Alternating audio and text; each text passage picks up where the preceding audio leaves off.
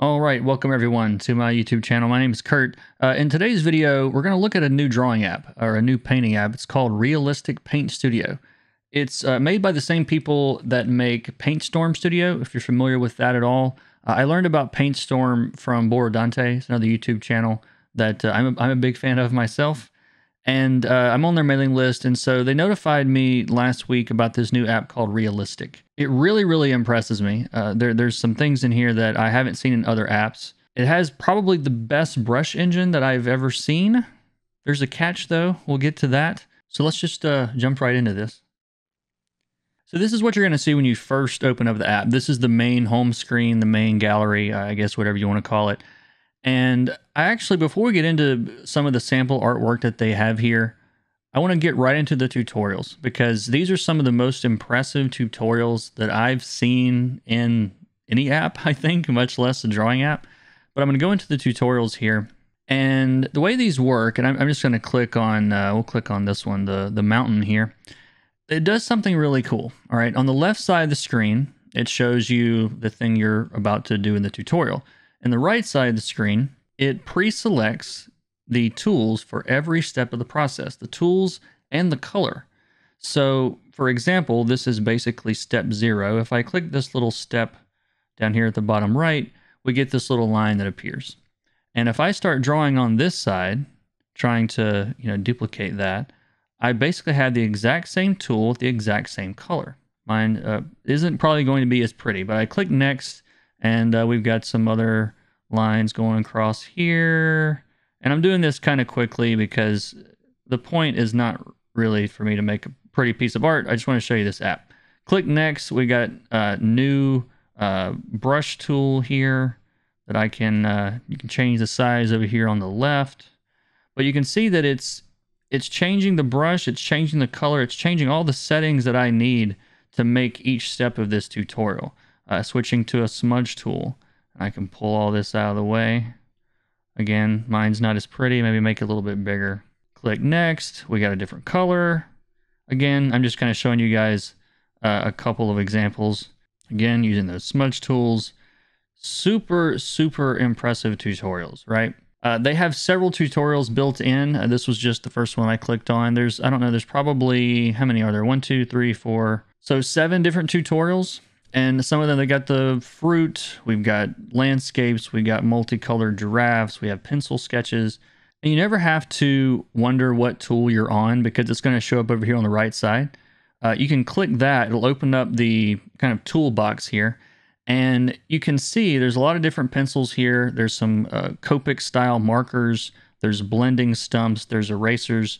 The thing that's most impressive to me about this though, for example, if I click on this pencil, you'll get a little sample over here on the left side that is showing what that pencil is basically capable of. And if you click the little play symbol down here on the bottom left, it will actually run through a little live demo using the particular brush or tool that you've clicked on. This is very cool because it gives me confidence as an artist. If I can see someone else using this same tool and seeing how they're using it, then that tells me exactly how that tool is going to work and what it's going to look like on the canvas.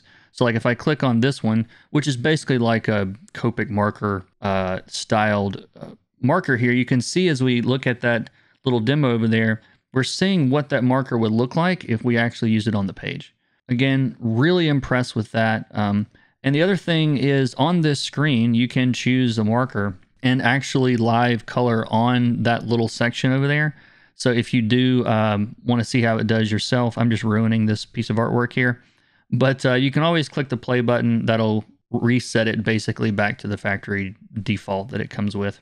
So I'm just going to grab this blending stump here for a second, just to give you an idea what this looks like. Now this drawing was already in the app. I didn't make it, but I'm really impressed with how the physics of the tools work. You know, the direction that you pull is the direction that you're going to get. And it just acts like I would expect it to act. It's not doing anything out of the ordinary. It feels very much like the traditional tools do.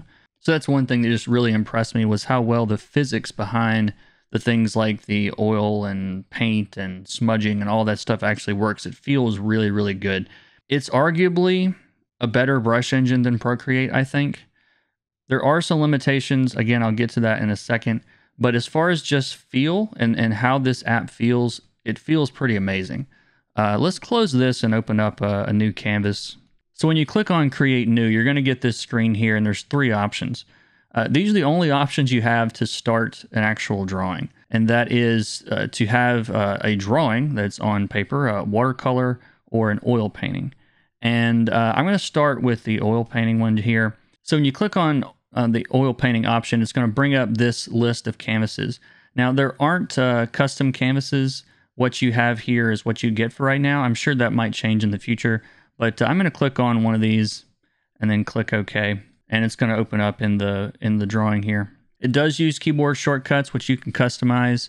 They're under the settings here, under the little keyboard picture, and that's very helpful. There are several little preset color palettes that you can choose from. Of course, you can pick your own color at any time.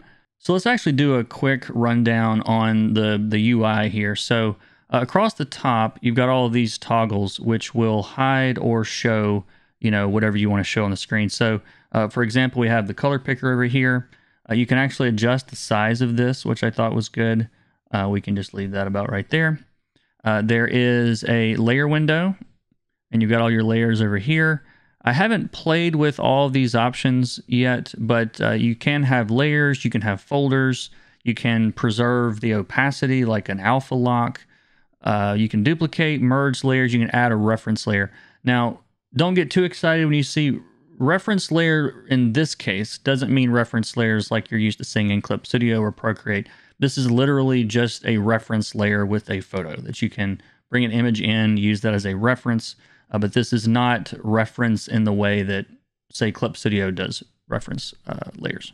We've got our brush toggle over here. We've got our palette toggle. And again, there are different types of palettes here, depending on what you want to go for. If you want to go for like a more traditional style palette, you can actually do that if you want to mix your own colors. So, for example, if I pick a bright yellow and then pick like a cyan, let's say, and as I ease up on the pressure, it's going to start blending these. And then I can go in and grab those colors and end up with, different colors than I have in my options to begin with. And it will pick up more than one color on one stroke. So like this brush, if I pick right here, it's actually including all the colors that are in that stroke, So, and I can always just pick one of those colors then and create my own. But the color mixing in it feels pretty good. And so if I want some more blue in this, I can just lightly touch that, mix that in. It's very, very fast in how it mixes colors and how the brushes work on the canvas. It's very, very smooth. Let's try a different brush. Maybe we pick yellow and some red. You can see how we can make orange here.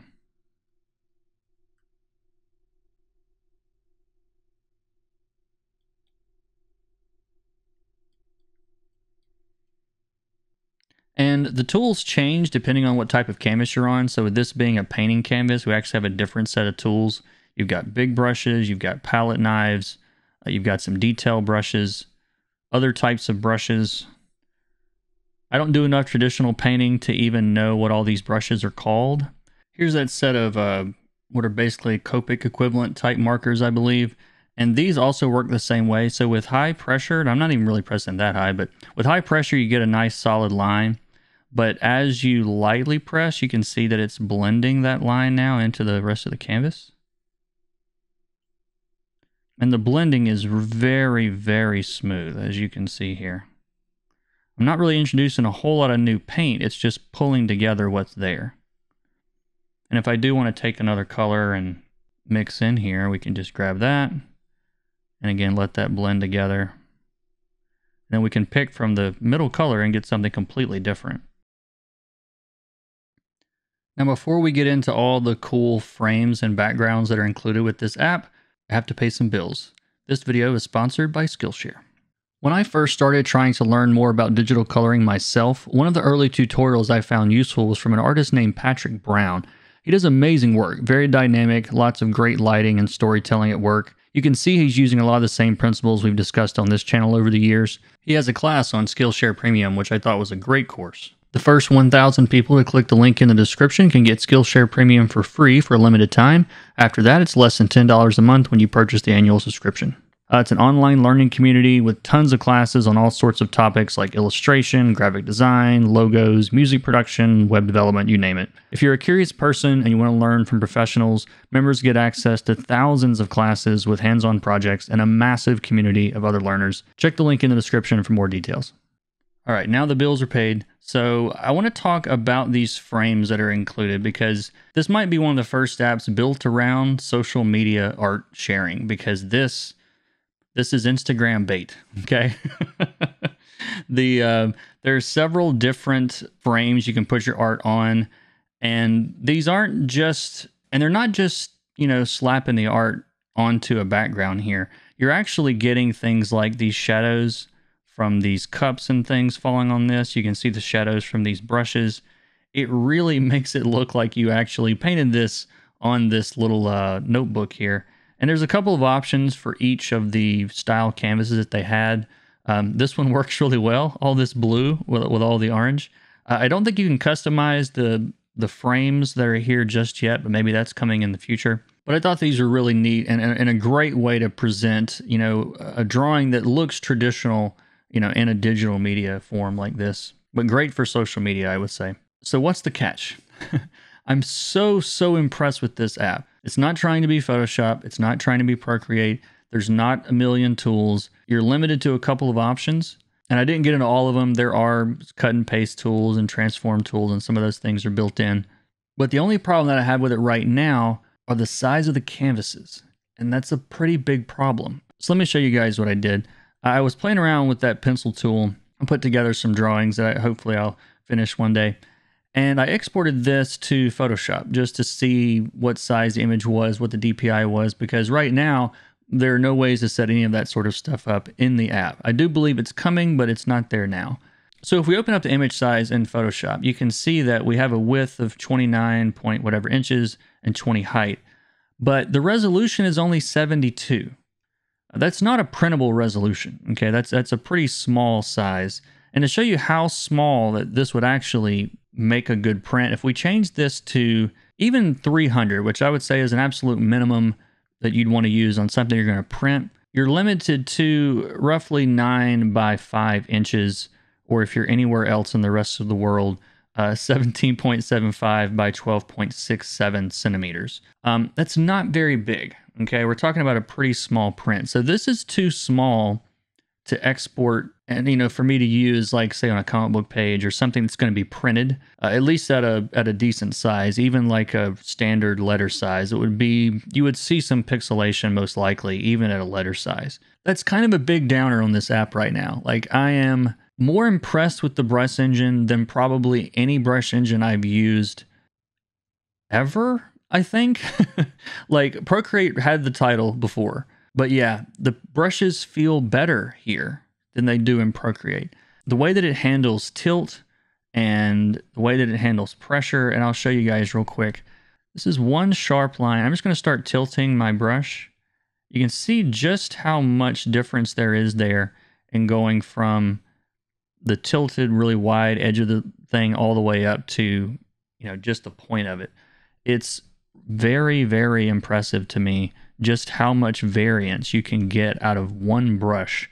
And it really feels a lot more like the traditional tool does. The only thing that I miss here, and the only reason that Procreate still feels a little bit faster is because the iPad Pro is running at 120 frames a second, I think, whereas this is only 60. And that's a limitation of my monitor. I don't believe the app is going to run it any faster than that. At least it wasn't in their marketing for it. But I haven't seen a whole lot of people talking about this app yet. So if you're one of the developers of this app and you happen to watch this video, I would love to see some higher resolution canvases. It's kind of a deal breaker right now for me. Otherwise, I'd be using it. Just because the canvas sizes are small doesn't mean that it's completely worthless.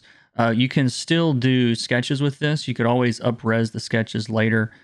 You could also get a lot of painting done as kind of like a middle stage, I would say. But as far as like really detailed, high resolution stuff, not something I would try on this because, again, by the time you try to blow it up into something usable, you're going to lose a lot of that detail.